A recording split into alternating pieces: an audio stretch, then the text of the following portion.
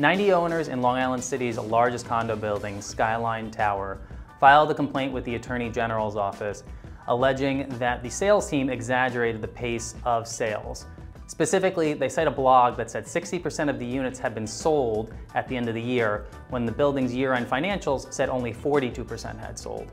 This brings up an important part about buying in New York City, which is buyer beware. That means that if there's any bad information, any problematic developments after you go into contract, and certainly after you close, it's your problem. You need a high-quality attorney who's going to do a thorough round of due diligence and make sure that they identify any issues before you go into contract.